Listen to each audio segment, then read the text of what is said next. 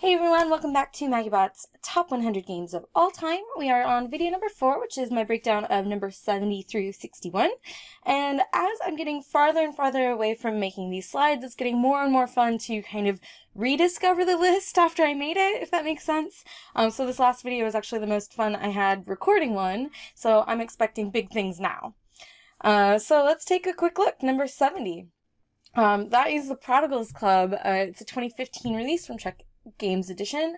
This is by Vladimir Suki, the same guy that did Shipyard and Last Will, which Prodigal's Club is I want to say it's kind of the predecessor of Last Will, because Prodigal's Club was a little closer to the original build, which they asked him to kind of pare down, because let me just tell you, Prodigal's Club is the closest thing I can think of in a game to spinning plates. You are working on these 3 different sections of the board like it has on the bottom of this picture here, and you need to do as best you can on all of these tracks because only one of them is going to go out, but your score is dependent on how poorly you did in any one track. And I like games that do that. They kind of incentivize you to do a little bit of everything, even though most games and engine builders want you to just kind of focus on 1 or 2 tracks. This one is really interesting.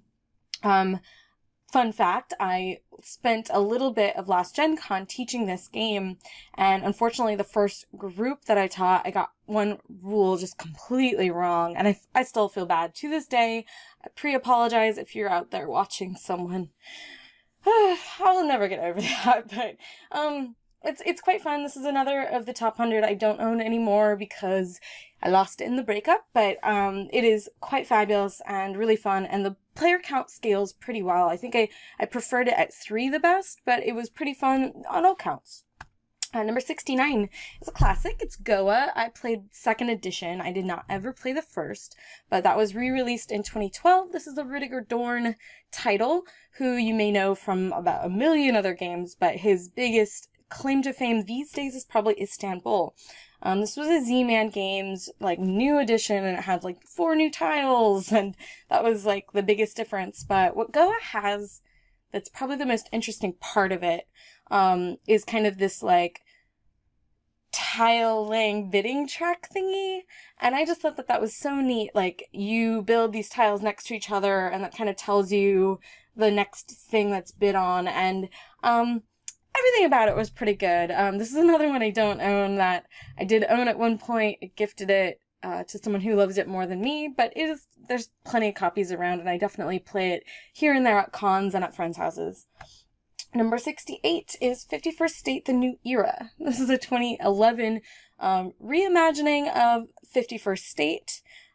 This was Ignacy wanted to kind of clean up the first version, because 51st State was pretty darn rough if you played the first version of it. And so this one kind of got rid of the leaders and changed up some of the cards.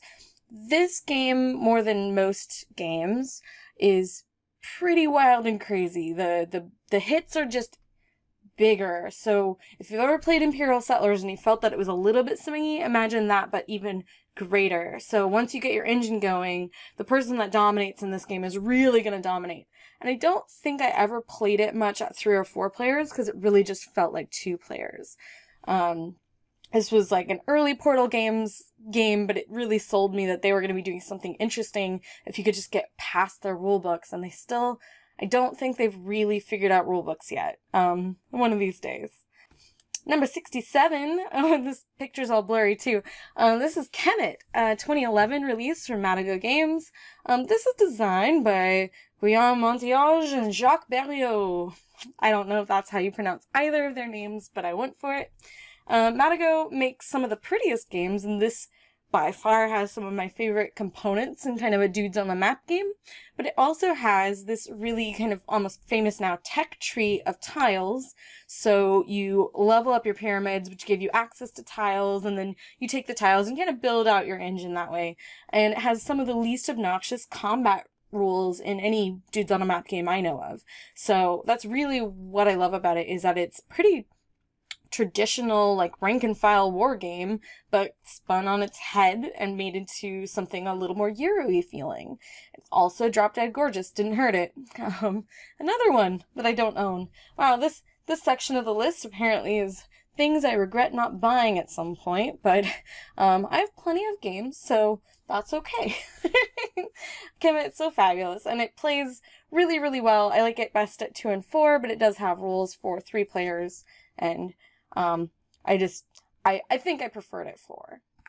Number 66, this is a little known game called Ortus Arena, which is now going just by Ortus.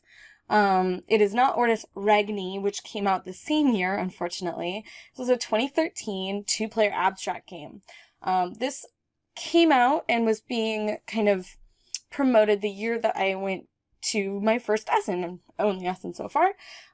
This was a publisher called Fablesmith, and they were in Hall 4, which at the time was pretty, or maybe even Hall 3, but they were just kind of in the back, out of the way, kind of over by the, like, decorative miniatures and people that hadn't been at Essen before. So I sat down and I played against them, and this game it's beautiful in some ways, like the cover art and a lot of the rules and some of the things inside the game are really beautiful, and then the pieces are just really ugly. And they have these little plastic hats, and I think this was even kickstarted, but the gameplay for an abstract is really fun, really difficult, challenging, and it just, especially when you play the advanced variants, are really interesting. And recently they put it onto Steam. I haven't yet played the Steam version of it, but I did play their original tablet build that they made a while back, and it was really good. So, I'm probably going to pick this up on Steam at some point. I think I even have a review code if I want to do a review for it, but I haven't been able to dedicate the time yet. So really, really cool abstract. If you're in Europe, you might be able to find a copy. I know they have a new game coming out, which looks a little goofier than this. This one's pretty darn difficult and strategic, and it looks like they're putting out some lighter fare coming up. Number 65 is Traders of Osaka. This says 2006 because it was based off of the game Traders of Carthage. Traders of Osaka was kind of a reinvention of this from, I think, 2015. Just updated the art a little bit, and it's much more beautiful in my opinion now. It's a 2 to 4 player game designed by Susumu Kawasaki, and I included one of the publishers, Kawasaki Factory, because it sounds like it's his own publishing company, but Z-Man brought it into the States. Traders of Osaka is one of those strange games similar to even like a Ponzi scheme or something where you're teaching it and people don't quite understand what it's all about until you're halfway in. And when you're really new at this game, it feels super random. I believe in my little heart of hearts it's not that random, because I win this a lot more than I lose it, because it's a very mean game. You're seeing colors of cards come up, and you can kind of pull certain colors out of the deck. You can influence which colors move along this little track thing, and you're trying to crash other people's merchandise by giving yourself the best bet of scoring your merchandise. It's a very interesting dynamic game, and I thought the scaling between 2 to 4 players was interesting. 3 or 4 is probably my favorite player count. 64. Oh, this is Spirium. This is from 2013. It's a 2 to 5 player little worker placement game from William Attia, published by Istari. William Attia is best known for Kalis, and kind of only known for Kalis, because before Spirium he didn't have any other published titles except for Kalis and Kalis Magna Carta. So Spirium came out, and I was so excited about this one. I honestly, my little naive brain thought, oh, people must be pining for him to do other games because Kalis is so cool and different. It was kind of like the original big worker placement game. And when Spirium came out, it just didn't really hit with anyone. I think the almost steampunk aesthetic of the board and everything else in the game kind of put people off. They're like, oh, it's one of those steampunk games. And this was at the very height of all the steampunk mania in board games. Spirium and Planet Steam, I think, both kind of clunked onto the scene at the same time. But Spirium, in its little way, has some really interesting mechanisms. You have things down on the board and you place your meeples, and it's like spatially where you have the most meeples, you'll get access to things, and your engine doesn't build up till toward the end of the game when it really starts taking off, and it's just a really well done game. And I don't think, because I'm not so big on theme or aesthetics, that really stopped me from really enjoying the game. Good, bad news is that I saw a lot of copies of Spirium going for like 10, 15 bucks at one point. So I think a lot of people own it but haven't played it. But once it gets played around a lot more, I do think it'll become one of those, oh, I should have grabbed that game. I hope you all have a copy, and if you don't, take a look around if you can find one cheap. It's really a neat little game, and it does play pretty well from 2 to 4. I can't remember playing it a lot at 5, but I'm sure it's just a little too crowded, but I'm sure it's fine. Number 63 is Railroad Revolutions, brand new. This is a 2016 title, 2 to 4 players from What's Your Game. You'll notice that there are lots of What's Your Game games on my list. This was designed by Marco and Stefania. This is the same group that made, I believe, Zangao for What's Your Game, and quite frankly, the game is not quite what it appears to be. It's action selection, so you're putting kind of little houses out on the Western Union, or you're putting houses out and rails onto the board, and the first person to clear all the wood off of their little player board triggers the end of the game, and then you get one more round. And the game ramps up really fast. Everyone thinks, oh, okay, it's going to be pretty long. Involved Euro. It looks like one. It's like a $50 box, like one of those big Fantasy Flight boxes, and you put it out, you explain it, and then about an hour later the game is over. And I really like the depth of strategy in this for being so short. There's one strategy that, though I won't call it a dominant strategy, I'll call it the easiest strategy. There's one that everyone kind of fights for, which is getting down to the left-hand side of the board with all the little, like, 5-level things. It's totally beatable, it's just more tricky, it's harder to do. So it took us a couple games to really not see someone go for that only. Number 62. Okay, this is kind of a tease. This is Strasbourg from 2011. This is my second Feld on the list. Now, Strasbourg never came out in the States, so not a lot of people out here have played it. It's interesting and different and really hard to describe. This is published by Pegasus Spiel. In it, the kind of like very unique part of this game is that you are given a stack of cards. You know, turn 0 you have a stack of cards, and each round you can use as many of those cards as you want.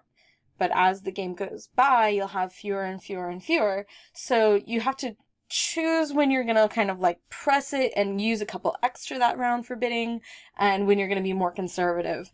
Because the last thing that you want is to have not used enough cards over the course of the game to really score points and be like kind of flooded in cards in the last round where you just win everything. I mean, it's good to win a round, but it's better to win lots of rounds. So it's a really cool mechanism that's not, I've only seen it in a couple other games.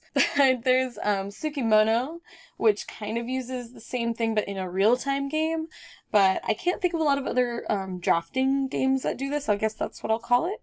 Really interesting. Strasbourg 2011, 3 to 5 players, so it doesn't even try for the 2. You really want it at the 4 or 5 level.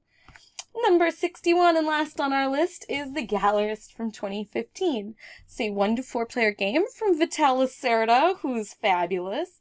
This was published by Eagle Griffin Games in this giant, big, spiffy packaging. It is one of the larger games in my collection. It goes next to, like, Anachrony and the Venus Deluxe, and, like, it's this giant box, which means for me, who likes to take the bus around town or walk if I can, it's not quite as portable as a lot of games, so it doesn't really come with me a lot. But here at home, I like to teach it, or if I'm at a con or something, I'm happy to teach it. What I love about The Gallerist, what's like really special about some of Vital's games, is that it's a kind of a one-worker game, where you have a worker pawn and you kind of move once on the board and you just keep moving. It's similar to like a Kanban that way, where he really does a lot in a small space like that. So the Gallerist has these great like bumping mechanisms where if someone bumps you out of a space, you get an extra thing. So you have to like time everything where you can take advantage of getting bumped, but you also need to go places where people might bump you out. There's some beautiful artwork. This is when I found out that Vital is actually a photographer. Who knew? He put his own work in the game, and I think that's just lovely. I really hope and I think we have done an okay job of reaching out into the art community and finding some amazing artists to be designers or publishers or just artists, not just artists, but artists for games. But you see people like Ryan Lockett coming out and really just putting his own stamp on things. And I think Vital has a certain aesthetic, and it was nice to see some of that come into his games. It personalizes it a little bit for someone who is on social media, but maybe not as much as some other people. Well, that's number 4 down. If you're enjoying the videos here, and if you haven't seen some of them, go ahead and check out the rest of the playlist. Otherwise, we will see you with numbers 60 through 51 next week.